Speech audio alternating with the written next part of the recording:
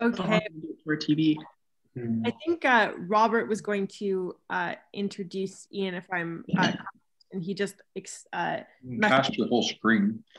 his car is dead, so he is waiting to be rescued. So I can go ahead and do the introduction. So Iain George. Oh, can other people maybe just mute themselves? Just we're getting quite a bit of background on my end. So Iain George is a molecular biologist with a PhD, and he works at OSP Microcheck with extensive experience in monitoring microbial communities in the oil and gas industry, as well as the emerging world of wastewater-based epidemiology. Iain has hands-on expertise working with many different technologies that are the cornerstone of current diagnostic testing, from qPCR to next-generation sequencing. Iain also has a long history in Calgary's biotech space as a co-founder of FredSense Technologies, as well as contributing to science communication using fluorescent bacterial art through Petri dish Picasso. He is avidly involved in the synthetic biology community through participation in the International Genetically Engineered Machines competition, and is currently serving on the engineering committee. And so today, Iain's going to be sharing a little bit of the work that he's doing with OSP on COVID monitoring in wastewater, which is a really interesting and topical conversation. So I'll pass it over to you, Iain. Great. Thanks very much, Emily, for that wonderful introduction. I work at OSP Microcheck. We're an oil and gas services company. That's where we make our bread and butter, mostly looking at microbial problems that people have in the industry around souring.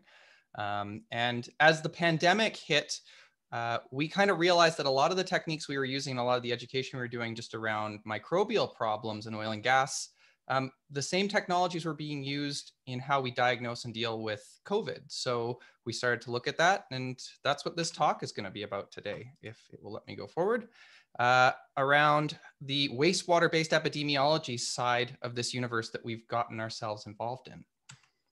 So as a quick overview of my talk, I'm going to give a little bit of background on what COVID-19 SARS-CoV-2 is, a little bit about how they measure it clinically, and then I'll jump into the wastewater-based epidemiology side of it. So what is COVID-19? Well, it's a contagious disease caused by the SARS-CoV-2 virus, this nasty little guy right here.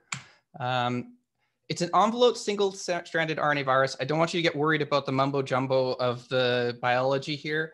We'll get to that in just a second. But the key thing around this is it's the cause of the ongoing pandemic that we see right now. And what does that really mean? Well, it's changed a lot of the things that we do in our lives. From ski hills where you can't be anywhere near as crammed in as you might be, to our hospitals having much more load than they normally would, to just differences in how we live our daily lives, about maybe not going out to a restaurant, but having to do pickup. So I said that it's an RNA virus. Well, we're going to step back a little bit and just go over a little bit of basic biology. So DNA is the information storage medium of biology. It's the blueprint of how cells do things. RNA is a molecule that acts as a template. So we convert DNA into RNA, and from there it makes things like protein. It can be used as a template to make things like proteins. So again, I said RNA virus. Well, SARS-CoV-2 is kind of interesting. Its genome, so the place where it stores all that information about all the instructions on how it's going to go and make all of its bits and pieces, is stored as RNA, not DNA, like our cells do. And this is really important because it affects how we detect for it and how we deal with it.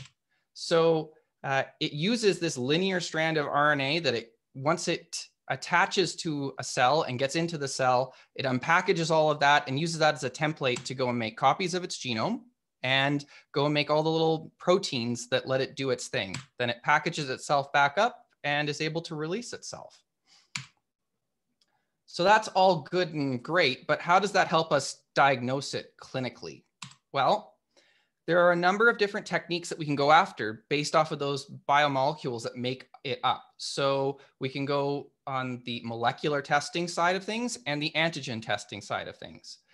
On the molecular testing, the most common technology that we use right now is called RT-qPCR.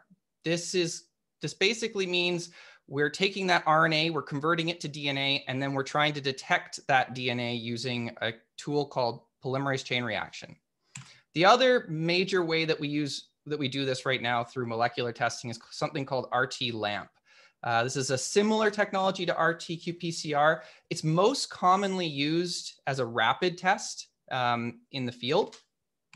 And then the last one that's become more common now is using antigen testing. And this targets a protein in the virus and looks to detect that. So that's all good and great, but why do we have all these different things? Well, they have various different degrees of sensitivity. So RT-qPCR is kind of seen as the golden child, the one that is most sensitive, and antigen testing is less sensitive.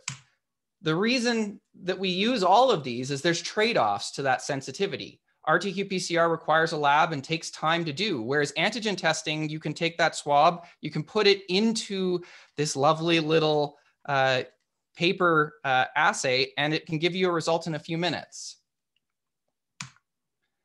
There's one other thing that's become really important as we've been moving along here, and it's whole genome sequencing. And basically what this is we amplify and we read out everything that's in that genome so we can make sense of it. From a day-to-day perspective, when we're trying to diagnose and understand if somebody has COVID or if there's COVID in there, this is overkill. But when we want to get information about variants and that kind of thing, this is where this information becomes really useful.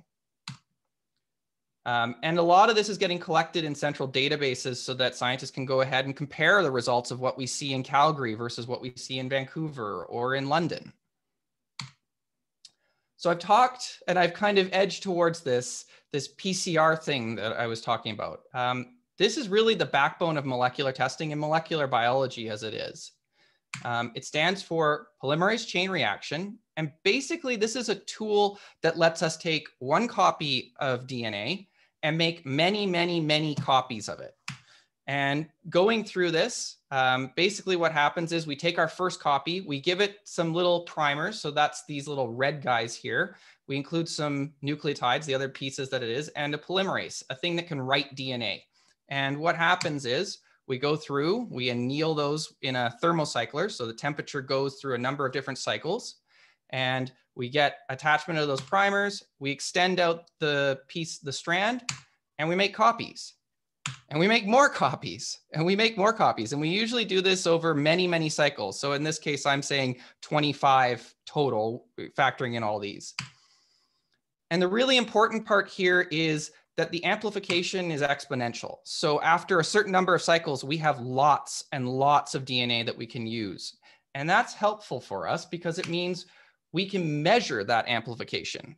So if you remember back to the days of the early CSI TV series, a lot of them would use gels and that kind of thing. You'd see this really cool banding pattern. And basically what they're trying to measure there is that amplification of DNA. They're trying to understand and see, oh, did I get a band at the right size?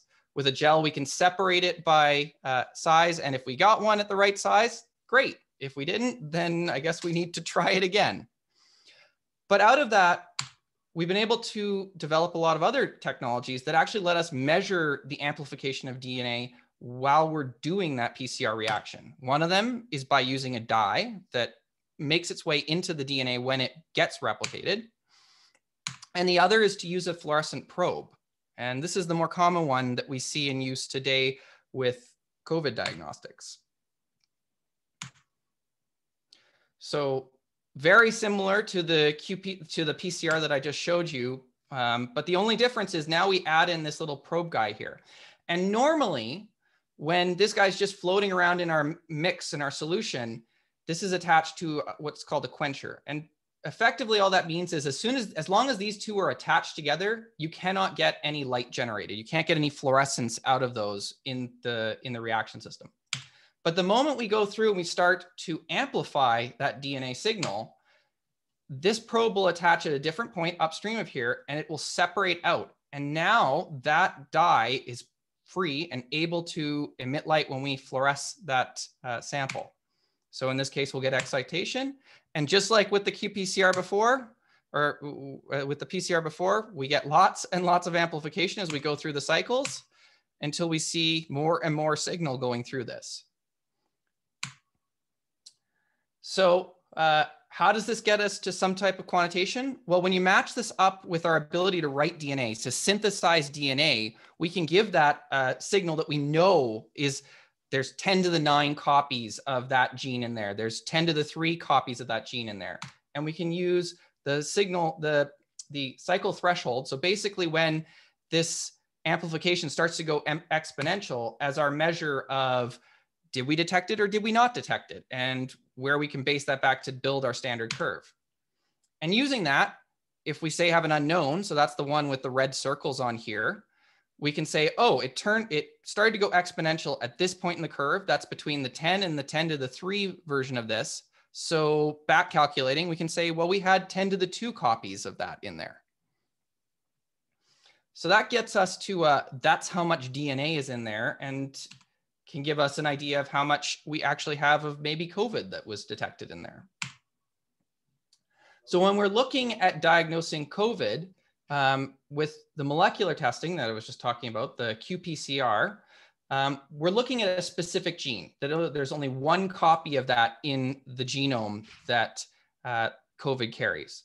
So the most typical one that's used these days is the nucleocapsid protein. Basically, this is the little N guy in here, and it helps package up the genome, the RNA that is at the core of the virus.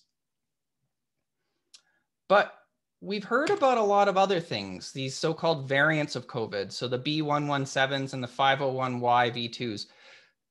These are different versions of the SARS-CoV-2 virus that spread through the same activities that we take. They seem to have similar to the same mortality and severe outcomes as the original strain, but they spread much more easily. And why is that? Well, mutations to the spike protein. That's the little guy on the outside, and that's what the virus uses to actually get into the cell and infect a person. And what's changed is these different mutations have made it easier for that spike protein to get into the lock effectively of the cell and get a better grapple on there and get inside of the cell. So when we're identifying these variants, the first thing we could do is we could just sequence the entire genome. The problem with that is it's very laborious and it would take even longer than doing RT-qPCR on all of these samples. So we're already doing this and trying to detect the N gene. We can do the exact same thing with the S gene and look for that because of how specific that binding is of those probes and the DNA is for those specific changes. And this is exactly what they did, for instance, in the UK, that enabled them to actually identify that this was that the variant was actually taking hold. They were analyzing for the N gene and they were analyzing for the spike gene. And they noticed that their spike gene probes stopped working because the mutation had made it so that it couldn't bind anymore. And when they correlated that back, they were like, well, this doesn't make sense. We've got all these N genes coming up positive, but all the spike genes are coming up negative. And when they looked and they sequenced in on that, it told them, oh, well, actually, this is something a little different. We have to change our probes and we have to change our detection system. So this brings us to the next big question. When exactly can we detect an infection and when can we detect COVID? Well, the easiest time for us to detect it is when somebody is infectious. The amount of virus that's present for both the low, so these antigenic-based tests, and the high analytic tests is right in this kind of range. The challenge is when you get exposed, there's a lag period where you don't have enough virus in your system for these assays to necessarily give you a detection off of these. It doesn't mean that you won't develop COVID. It just means that you haven't gotten enough of it in your system yet for our assays to detect it. So this really points out one of the challenges that test results are really only one point in time. The other thing is after you're past your infection. So here in Alberta, after you've been 10 days post and you've all cleared up and everything, you're not really considered infectious anymore. And that's based off of a number of different studies that we've done on people who've gone through the course of the disease. But you still may come up positive by a PCR test. So detection of this really depends on what stage the patient is in. So looking at where our diagnostics currently go, we collect a sample, we extract the RNA. So we'll use some type of kit for that. And the one thing I kind of skipped over here, we have to take that RNA and we have to turn it in. We have to convert that language into DNA. From there, we can do our qPCR. And if somebody is positive, we will hit above that CT threshold and we'll label them positive. If they don't, then they're negative. So all of that, I know I went through that quite quickly, all this stuff on COVID, but into the wastewater side of it. So where does this kind of fit? Well, looking at wastewater gives us a way to touch upon the entire population because everybody has to use the washroom eventually. It's not something completely novel. We've actually used this for understanding the distribution of recreational drug use because the metabolites that are produced from people who are using those drugs end up in the wastewater system.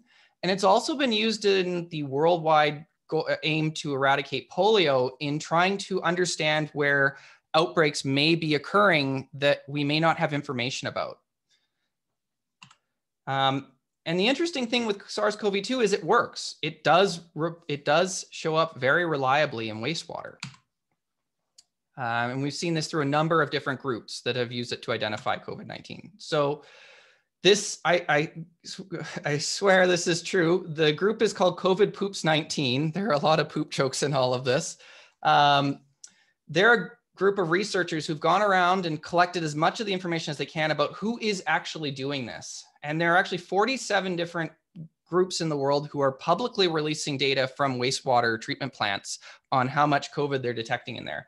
And there are plenty more who are doing this, but are using this and not necessarily completely publicly posting those results on a day-to-day basis. So why does this even work though? When we think of COVID, it's a respiratory disease, right? How could it end up in our feces? Well, in our lungs, our cells express a protein called ACE2. ACE2 is that lock that the spike protein uses to bind onto and actually enter into our cells. Interestingly, though, that ACE2 protein doesn't just exist in our lungs. It's actually quite prevalent throughout our intestinal tract and in the cells in our intestine. So as time goes on and as somebody gets an infection, some of that SARS-CoV-2 will make it into the lower intestine and it will start to infect those cells and we'll get production of virus. And the really interesting thing about this, and what a number of studies have started to look at, is that it can actually give us an idea before a patient turns symptomatic or shows up for diagnostic testing that they are infected with COVID, that they will start shedding that before then. So looking back at our curve of when people are infectious and when they're producing a lot of viral load, what we find is that there's actually, before they'll show up enough viral load through a swab, they'll actually start to show some amount of virus in their feces that we can detect. So this brings up the next question. Where exactly should we be looking in the wastewater treatment system? Should we be looking at a wastewater treatment plant? That's great. It could give us a citywide scale and give us an understanding of what's going on in a city. But the challenge there is it doesn't really help us necessarily with hotspots, especially if we're already challenged with testing. So there's a lot of opportunity here to move upstream of the wastewater system and actually try and catch those hotspots in there. The big question and the big question mark comes down to where are people actually using the washroom. If they only ever use the washroom at home, then you might miss it if you're only doing your testing at an industrial park. So this is a huge part of the actual detection side. Do we do households, communities? Do we do businesses? Do we do wastewater treatment plants? Or do we do some combination of all of these in one of these detection schemes? So shifting gears a little bit, the Canadian Water Network is one of the groups that's been working at a lot of the problems around this. And the early things that people realized when the pandemic kind of hit and they wanted to do wastewater treatment was we need to set a lot of the best practices and understand that. So they performed an interlab and they identified a number of different factors that needed to be thought about when you want to spin up a wastewater-based epidemiology system for COVID. You need a standard curve. You need to think about inhibition controls, so things that might prevent the ways you're going to detect that from working, looking for fecal indicators so that you know that you actually have that in there, and process controls. And just speaking to a couple of those, the big one in here is that we use our wastewater treatment plant for a lot more than just things that go down the toilet. There's showers, there's car washes that will end up with a lot of that water going in there. And there's just things that go down your sink. So there's a lot of other components that we may have to deal with. And it also raises a question, how do we know that we actually have a representative sample in these? Well, science, back to this. Somebody went through and they tried to detect all the different viruses and things that they could look and see in there. And one of the things that they identified was something called the pepper mild mottle virus. It's a plant pathogen that's prevalent in human feces. It just ends up in there. And it's something that reliably ends up throughout the wastewater treatment system. So we can use that as a kind of baseline measure of, okay, we have this much of it in the actual wastewater treatment plant. And that's a good surrogate for how much human feces might be in there. Another big question around all of this is, how do we actually collect samples? So the first thing you could do is you could just go with a bottle out into a wastewater treatment plant or to one of the sewage manholes, and you could collect a sample. But the problem with that is it's only one point in time. As I was saying before, we use our wastewater treatment plant for a lot of different things. So it could have been that somebody had just washed, a whole bunch of people had just washed their cars, but nobody had gone to the washroom. So you grab at the wrong time and you miss that sample because you're not constantly sampling that. That's where composite sampling. So automated samplers that you put in there, they have a little tube that goes down into the waste stream and automatically pulls a small amount of that water over a period of time and collects it in a bottle. The biggest challenge with this is it can actually be quite challenging, especially when you go upstream of the system, to actually find the right spot to detect it and try and collect. Plumbing plans don't usually match up. One of our colleagues that we're working with at CEC Analytics has experienced this on many occasions where a plumbing diagram has said that there's clearly a trap that he can grab water from, and there is no trap to be seen. Just showing here, this is some of the different waters and the water, what it looks like when it comes through there. So another challenge is we're generally dealing with large volumes. So often we'll receive 1-2 liters of liquid that we're needing to work with. The challenge is it needs to end up in like a 5 microliters. So 5 1/100ths or 5 1,000ths of milliliters worth of liquid into our actual reaction when we're doing qPCR. So we need to use tools to concentrate or bring that down without losing the virus. The other challenge is wastewater just has a lot of stuff in it. It's a complex matrix. So this was another early challenge that people kind of faced off. There are a lot of different ways that we could kind of approach this. A lot of them come from the world of research and protein purification. We've been playing around with ultrafiltration and using these filters that basically let the water go through, but trap anything that is the size of a viral particle in the membrane so we can collect that and actually go and analyze that. And it works really, really well. The problem comes in supply chain. And this has been the bane of every scientist's existence throughout the entire pandemic. All the things that we use were predominantly used in small scale for research use, or were used in health labs, but not at the scale that we're talking about. One of the companies out there was literally at the point where they were advertising that if you had one of these automation tools and weren't really totally utilizing it, they would buy it back from you at a pretty decent rate so that they could go and sell it to a testing lab so that they could spin up more capacity just to be able to get enough tests done. So this has been one of the bigger challenges in spinning up any type of analysis. And this is one that we've experienced as we've tried to spin up wastewater epidemiology. A lot of it comes down to getting really, really good about having diverse supply chains. So speaking to some examples of what wastewater-based epidemiology and where it's been used, it really kind of kicked off with 2 groups. The first was in the Netherlands. They looked at 6 different water treatment plants, and they actually tracked their wastewater from having no detectable COVID in it to starting to see some considerable amounts that were present in it into March. The same was done down in Australia, and they started again in late February. They had access to wastewater. They were able to detect it, but they were one of the first that kind of pitched this as, well, maybe this could be a great early warning system for actually trying to detect this and informing what public health is doing. New York City came on a little bit later in the pandemic, and they wanted to do this all in-house. There was some great actual reporting from a number of different news groups that kind of went in and saw what they were doing. And it was really interesting. They were totally on board with this early warning side of things. And this is so nice in here. Thanks so much. Beautiful shot. Thanks, man. We put a lot of work into making this shot. If you could just mute your microphone, please. Yeah. I risked it all once with this business. Yeah. Now I feel like we're starting over, risking it all again with our house. And that's why I called you to like help me figure out here so I can like be a responsible human being. You know, it was when you were starting your business. Yeah. Like So, I had to work 24/7. Yeah. He had to be on a job site morning, noon, and night. Since the beginning, he was always by my side. Every house bill finally came to a point where I promised him that he would no longer have to live in drywall dust. Yeah. Here, I'll carry on. So in the later part of 2020, what we saw was that in Coney Island, they were actually starting to see an increase in the amount of coronavirus that they were detecting at the wastewater treatment plant. This was before they were actually starting to see this at a...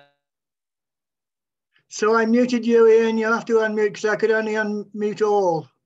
Yeah, here. There we go. Sounds good. There we go. Can you hear me? Yep. All right, I'll just go over that again. So New York City, they decided with all of their different wastewater treatment plants that they were going to apply this across their system and try and detect. And what they found was that in late 2020, they started to see increasing rates of SARS-CoV-2 in the wastewater, particularly in the Coney Island area. Public health hadn't picked up upon this though yet. And what it enabled the city to do was say, hey, public health, we're seeing an increase in this here. You guys should see if there are things you can do in the community. Go out there and try and detect this virus and see if you can be more proactive. And they did that. And they were actually, what they found is that they did start to see a spike, but they were able to take action before it had really even started to become apparent to them what was going on. Ottawa, getting a little closer to home, is one of the few that actually completely publicly releases their data on a regular basis. So you can go on to their website, 613covid.ca, and you can see the mean amount of virus that they are detecting in their wastewater. And they compare it against the number of case counts that they see here. And the really interesting thing here was this same thing that they were seeing in other parts, that it could be an early warning, was seen here in a number of cases where they would see a bit of a spike in the amount of virus that was present in there before they would see a spike in the number of reported cases in people that were being tested. But one of the other parts that they found very useful and very informative was that on the downward trend, if they started to see a consistent downward trend after they'd been through a spike, they could use that to confirm that it wasn't that if they weren't getting as many people coming back and they weren't getting as many positive cases, that this was actually real, that they were seeing a reduction in cases and that their actions were being effective. So this kind of gave them another piece of information to say, yes, we're doing the right thing, and yes, we're on the right track, or maybe we're not. It gives you, that trend information gives you a lot of information about where you might be going and where you've been. So the other place that this has been used in Canada is up in the north. This has been a pinnacle of their early warning system as a mechanism to watch out in communities to see if it's established. The North's been pretty effective at keeping COVID cases down. So it means that there's not a heck of a lot necessarily in the wastewater system. But as recently as in December and in January, they started to detect cases of it in the wastewater. And this was a signal to them in public health that they needed to go out into the community and say, okay, we're going to go and do a mass testing scheme to see if we can detect those cases and try and stop them in their tracks before this builds into something. So really what it comes down to is it's the trend that is most useful and most important here. monitoring regularly gives us something that we can look at and say, oh yes, well, we're kind of middling along, we're doing well, or we're going down, or we're going way back up. Those no detection to detection signals, so like what they saw in Yellowknife, can be very useful. Massive increases like they saw in Coney Island can be very useful as well. So the biggest challenge with all of this is it's a heck of a lot of communication between a heck of a lot of different stakeholders. Policymakers, public health, sanitation, scientists, people in industry. This is bringing together a lot of different people who didn't necessarily talk together, have a lot of different responsibilities, expertise, and goals. So the biggest challenge in implementing these types of tools is just getting everybody on the same page and getting people communicating. So with that, I know it's a bit abrupt, but that's my presentation, and I'm happy to take some questions. Thanks, Iain. Is it too impolite to ask how a vaccine works? I can give a stab at it. I am, I'm not an MD in any regard, but effectively what we're trying to do there is we're trying to teach your immune system how to respond to something new. So in the case of COVID, you may have heard a lot of these mRNA viruses, or mRNA vaccines, sorry. Basically what they're doing is they're taking a little tiny piece of that viral genome. It's usually the spike protein, and we're introducing that into your cells, so they'll express that so that your immune system will learn that that's bad. That's something I want to react against and give you immunity against. Okay, so that's the thing like the Pfizer and the Moderna, but what does the Oxford AstraZeneca one do? If memory serves, those are more protein based. So rather than giving you the mRNA, your cell is the way to make that and produce that, they will be giving some of those proteins. So they'll take the virus, they'll grow it up, they'll break it all down, make it so that it's not infectious, and break out just the specific part that they want to show to your immune system and give you that. And the goal there is that you're going to get, again, your immune system's going to notice that, see that that's bad. It's not something that should be in your body, and it will grow up a specific response to that. Okay, good, thanks. Any other questions, anybody? Can I ask, many decades ago, we used to work on analyzers for all sorts of things, up to gas chromatographs. I found it amazing that with the, I mean, when they do the sample for DNA testing from your blood or your nasal, it's pretty clean compared to what's in the sewer. How do you manage to filter out? Must be a huge amount of noise and garbage in there. Yeah, that's a really good question. The really cool thing about all of this is, first off, when we're doing that extraction, we'll usually use a column of some kind. It's a little tiny guy, but you'll run that liquid through there. And the goal there is to separate out as much of the garbage, the background information, and just get the RNA out of there. So all the different things that might be present. And then from there, when we're actually detecting it and testing it, that the process of PCR is very, very specific. So those primers are designed in such a way that they will only bind to that specific sequence that you're interested in and actually give you amplification. So that as well, combined with the pre-processing, can give you a very, very clean signal and very clean results. I mean, assume there are even animal viruses in there, right? Yeah, exactly. It's that specific that it can differentiate. So like the original SARS virus from 2003, these primers, those viruses, this one and that one, they're different, but they have a lot of similarities. But they've been able to design the primers that they're specific only for the new version of SARS and not the old version of SARS. That's how specific you can get with it. Yeah. Okay, thanks, Iain. Any other questions? Yeah, this is Sally Jones. So excuse me if this sounds a stupid question, because I'm not a scientist and I'm not an engineer.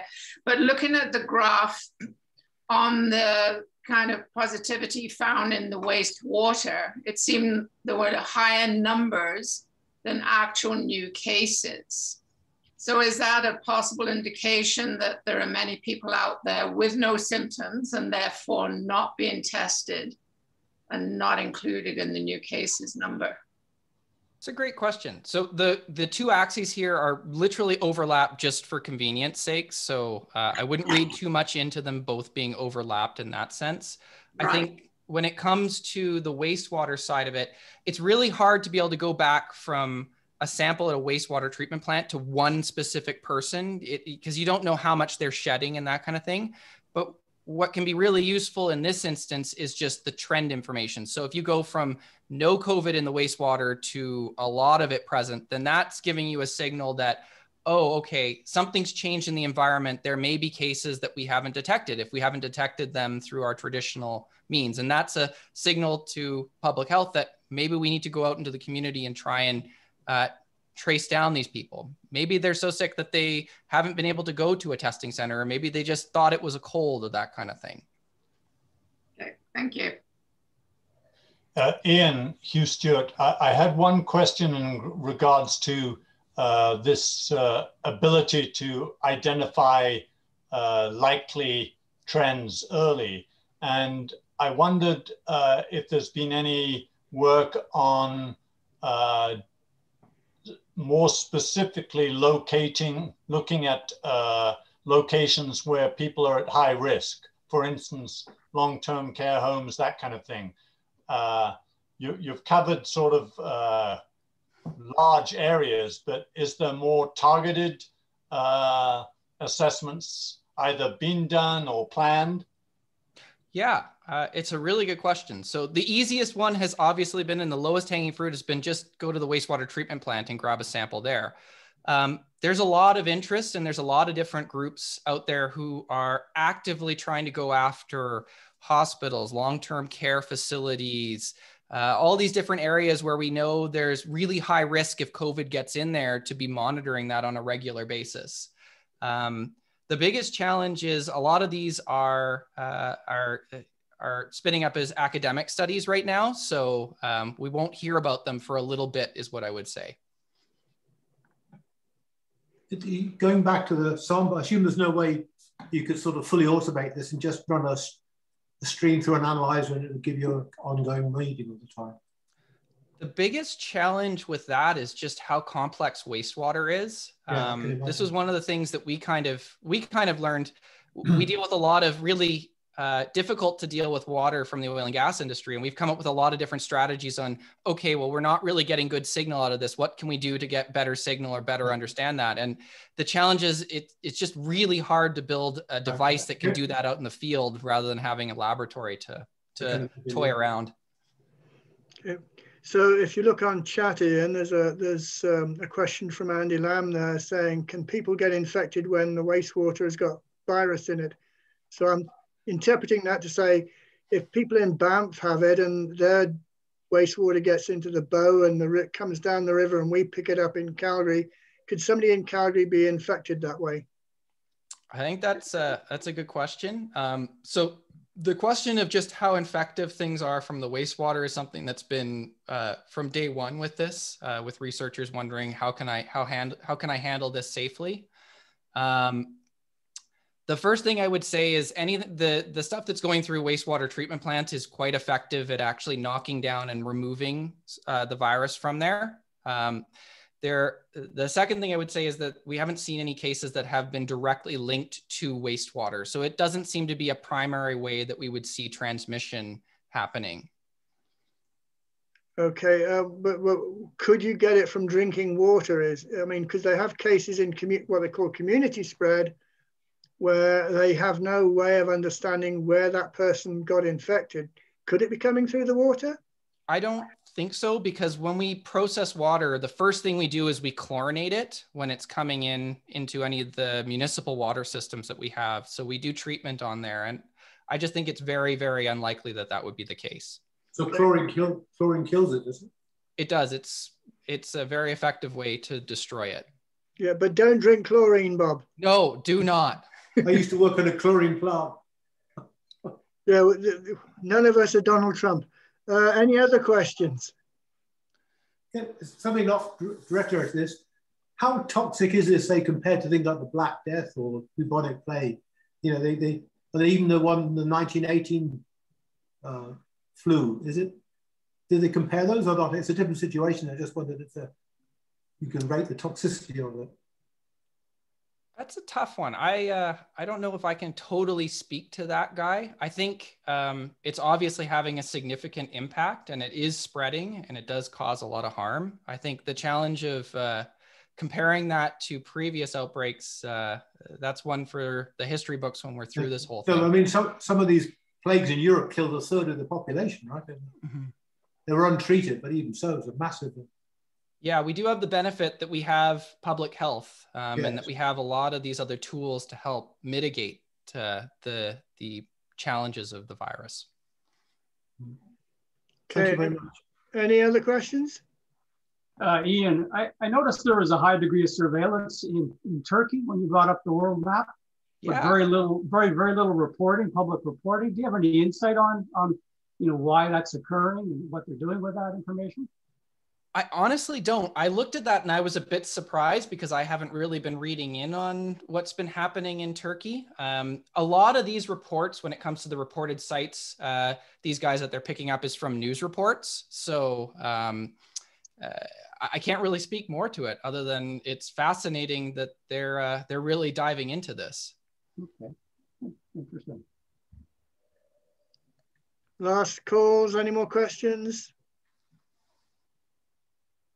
Well, in the case that there's no more questions, Iain, I'd like to thank you very much on behalf of the group for giving the presentation, because I think it's a very difficult subject to talk to non-biologic engineers. It's quite difficult for you to present that, but it was very informative and very helpful.